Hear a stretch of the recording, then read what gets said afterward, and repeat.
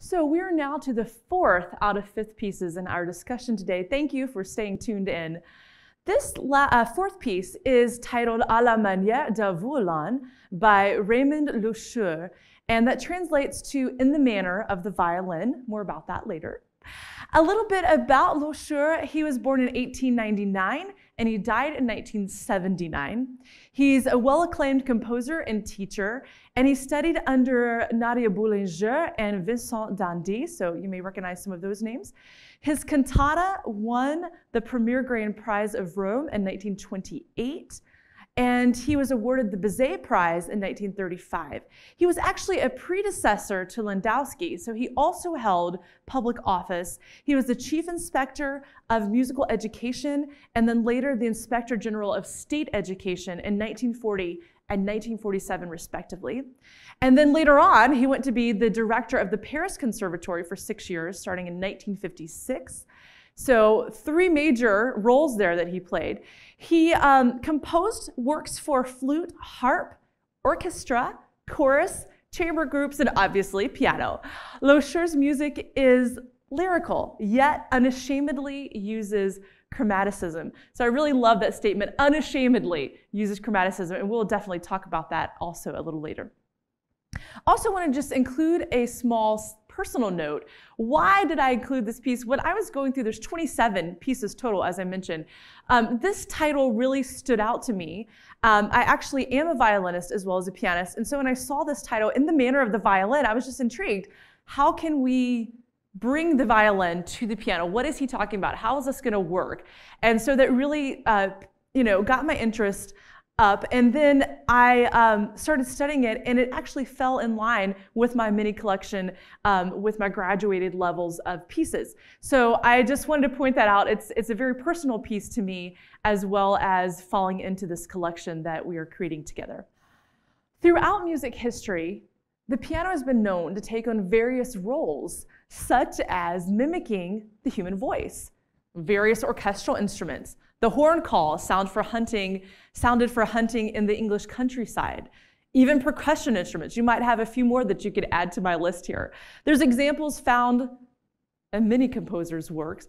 Bach, Chopin, Messiaen, also a French modern composer.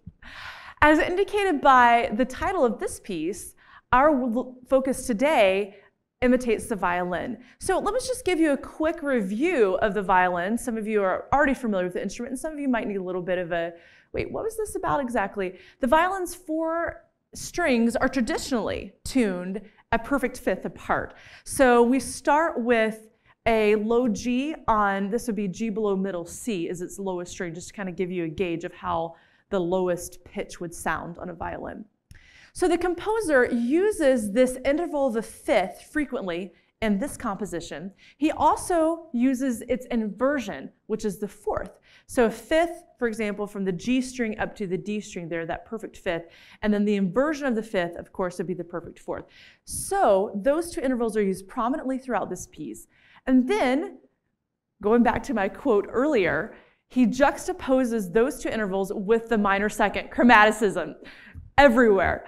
So there's examples of this. If you look right here in the first measure with me, and also in the 4th measure, you see the left hand presenting, now notice this is treble clef, even though it's the left hand, the notes G and D, and then A and E. So 2 intervals of a perfect fifth side by side. Not only are they the perfect fifth intervals we discussed, they're also representing the lower and upper pairs of open strings on the violin, the G and D, and then the open A and E string. So this would be the complete set of violin strings with the traditional tuning. Now, measure 27 and 29, also in this example, you see the left hand's 2 intervals of a perfect fourth, also again, treble clef, but the left hand is playing here. You see those intervals of a perfect fourth there on the bottom. And then they coincide with the right hand. Now, this is a 6th interval. We have F sharp up to D there.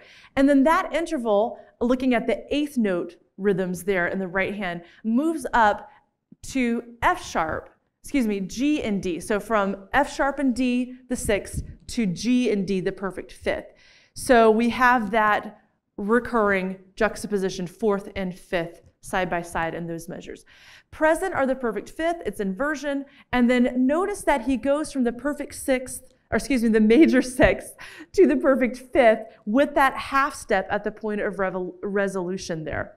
So that's just a perfect little, in a nutshell, of those points there. And then we have the rolled chords of the right hand. Now this is at measures 42 through 45, and also again at measures 47 through 49, and these are shown. These are also idiomatic of the violin's double stop technique. So if you're not familiar with the violin, we have the bow is able to reach 2 strings at once. We can't play all 4 strings with one bow stroke, but you can get 2 strings in one bow stroke. That's called a double stop there, 2 strings.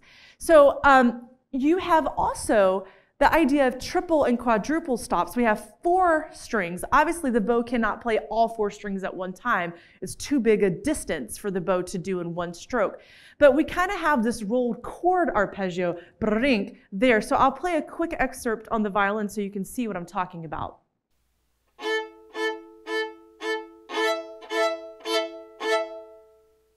So you'll notice the use of the intervals of a perfect fourth, E to A, and the perfect fifth, that same A up to E again. We're reflecting those 2 uppermost strings of the violin. And an interesting correlation here is that the arpeggiated harmony, chosen in measures 42 and 43 specifically, is easily translated to the violin through those open A and E strings. From a violinist's perspective, even the beginning 6 bars could be played on this instrument by using that double stop technique of bowing 2 strings at a time. I'm going to pause here now and let us listen to this entire piece, and we'll come back and do a little bit more discussion.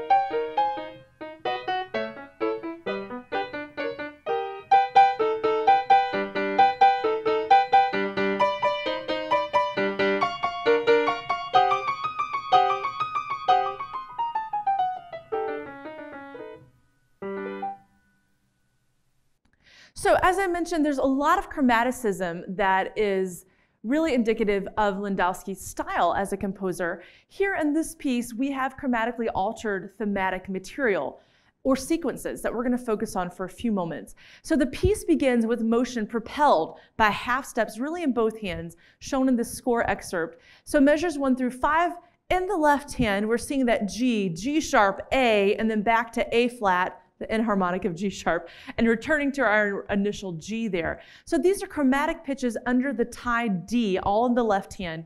And so we have above that in measure 2, the right hand half step motion goes through measure 2, it repeats in measure 4, the same A and E there, and then it moves that A to a B flat up that half step. So the right hand's chromaticism is not as big a motion, but you see a slight shift in that bottom right hand note. So it's kind of fun to me to notice on this part that especially the left hand, where you would have the G, G sharp, A flat, G. In my ears as a violinist, that sounds like me tuning. And a lot of times as violinists, we like to play 2 strings at a time to really hear the relative pitches there. Is that a perfect fit? And so then, kind of sound as we're adjusting the pegs or the fine tuners. I feel like that's what he's doing. It's a little tune-up session there. And then on the A and the E string, you hear just like the A. I'm not quite sure if that A is in tune, and so I shifted up just a little bit more sharp. Oh wait, okay, that's B flat, too far, and I go back down. So I found it really amusing. I was just kind of grinning to myself as I was playing this on the piano because I was totally hearing this through the ears of a violinist. Okay, so anyway, back to our chromaticism. Loucheur returns to this thematic idea of chromaticism by using transpositions and inversions of this 3 half-step pattern that I just introduced in measure 1. So measures 41 through 44 is where we're going to focus, and we're leading later to a flourish of half steps on the downbeat of measure 45. So using the left hand's chromatically ascending pitches in the first measure seen above, and the example 4-3 as a motive, notice that the pattern is now turned upside down in measure 41. So instead of ascending, we're finding that the notes are descending. This is shown here in the example on the screen. And then this motive is also transposed, beginning with a minor third above the initial G from measure 1. We're now starting with B flat. The final 4 measures of this work again focus on the motive beginning in the right hand, and so this is shown below. And measure 59 moves the motive from the right hand to the left hand, and we have the final E flat leads to a half-step resolution, E flat to D in measure 60. So the composer is actually connecting the first and the last measures of the piece with the left hand's open 5th statement of G and D. Again, those open strings on the violin. The left hand does show other cases where chromatic movement is of high importance. The left hand's lowest voice is outlining a sequence of half and whole steps in measure 12 to the downbeat of measure 14, G, A flat, A, B flat, and C. So look at the lowest, the downstem note. You can follow that progression there with me. Then this pattern shown in example 4-6 is repeated almost exactly as a transposition. So you see right below that the second musical excerpt beginning a half step higher at measure 19. So you see again the downstem notes G sharp, A, B, C, and then the last measure, D there. So if you put those 2 together, looking at the first measure of both examples, you see G in the first example, and then the second example is G sharp. So you see that it's just shifted up that half step. Meanwhile, the right hand's upper notes in these same bars, still looking at the same examples, reveal a complementary half step motion that then finishes the musical statement with the intervals of a perfect 4th. So I'm looking on the second system of that previous example, and you see half-step motions there. I believe it's B to C on the very first one. And then linking this to some French repertoire, Debussy's Fireworks from Preludes Book Number 2 is where I'm going to point your attention at this time. Students will find that identifying and successfully handling sequences that are altered by transposition are skills also needed in this more advanced piece. The 2 upper staves that I'm showing you in the example introduce a system that is manipulated by neighboring intervals of a second, chromaticism. So in this case, the changing upper voices are indicated with the up stem, while the repeating inner voices have a down stem. So just kind of giving you a little bit of a view. We're just a snapshot, so I'm trying to explain here. Notice how the notes in the second staff repeat the notes from the upper staff an octave lower. In the first 2 bars, the sequence moves in half steps. The upper voice is moving down a minor second. So we have a C sharp to B sharp. And then up a minor second, C sharp to D. But in the following 2 bars, the composer transposes that passage. So we're beginning a 4th higher at F sharp. This is measure 59, initiating a whole step motion moving down a major second. So F sharp down to E. And then we finish here with a major second up, G sharp and then it descends a whole step to F sharp. So not only is there a transposition of the pitches, but also an enlargement of the original half step interval to a whole step. And so this is, of course, a much more complicated work by Debussy, using the same skill. A pedagogical note, you heard this in the recording, I did not want to neglect to speak about this, is there are obviously repeated 16th notes as a featured rhythmic motive throughout this work. The function of these notes alternates. Sometimes they have an accompanimental role, and other times it's a melodic role. So it's important for the student to understand the difference between these two primary roles, as well as how to implement the techniques required for each. So I could spend a whole nother session just talking about this particular focus of the piece, but I'm going to mention it because there's a contemporary example in Ravel's piece where you have this ever-present 16th rhythm, and this is found in the Toccata from the Tomb of Couperin, again by Ravel, and it also has a similar function to those in Loucheur's piece. So I'm going to show you here on the screen. And the final outcome of Ravel's piece, these passages, should be a clear layering of textures, resulting in an easily heard counterpoint at the 8th note, accompanied by the rhythmically active 16ths. And as we conclude our 4th piece here, for what students would this piece be appropriate? So I'm thinking at least an upper intermediate level student would find this piece within their grasp. Pupils at this level, we're thinking they've already encountered some balancing issues between the hands. They probably have experience with chromaticism from previous studies and have also addressed the idea of alternating fingering, which is something that will come up in this piece. The use of basic intervals, perfect 4th, perfect 5th, intervals of a half and a whole step, creates this comfortable reach for the hand, so that's very doable. The range of this piece covers the middle to upper registers of the piano, encompassing about 2.5 octaves total. As a result, the student is not required to play in the lower registers or to even read the bass clef. Remember, the violinist doesn't read the bass clef either, so he obviously kept that in mind when composing this piece. No pedal is needed. The most complicated rhythm in this piece is the sextuplet. And although this piece is longer in length than the one I'm about to introduce as our final selection, the skill level required here, let me get that straight, makes it accessible to a lesser advanced student than the 5th piece that I will introduce.